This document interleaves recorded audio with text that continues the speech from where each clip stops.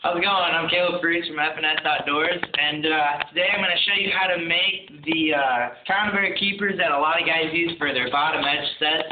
In case you don't know what the bottom edge set is, they basically take, say this was a brick or something, and you take one of these babies, and they drill holes in this right here, and they drill it into the brick, and then they set their trap up on it inside that so it don't move back and forth. So that's what I'm going to show you how to make today.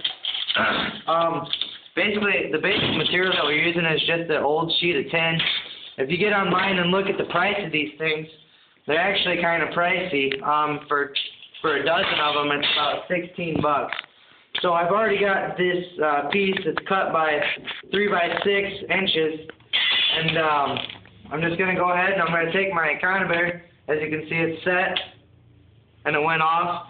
It don't hurt that bad, but it's a good thing to put a safety on it when you're working with these things, because it can hurt.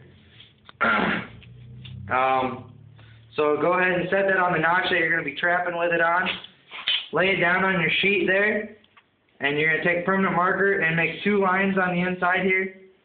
They don't have to be perfect lines or anything. This whole system doesn't have to be perfect. It's just basically a throw together. You're going to take your tin snips, and you're going to cut just about an inch all the way up into the black line that you made on both sides.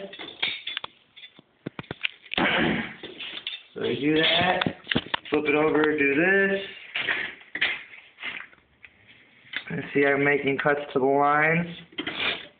After this, take your pair of pliers. I got needle nose. This is all I got right now. I've usually been using just a regular pair of pliers.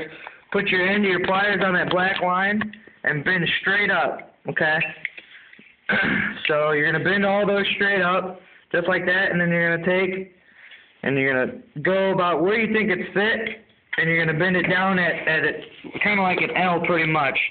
So what that's going to get you, and I've got some already made over here, is something that looks about like that, okay? Then you just want to do a little test run on your trap, okay?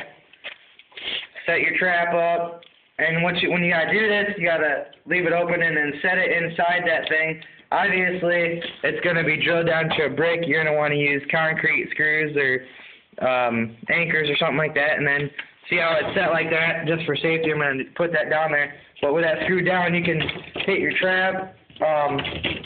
It don't fall over, which is the main point when it's underwater. Then you can take and go like that, and it sets off perfectly. So that's all I gotta show you. Alright, thanks. Have a good day.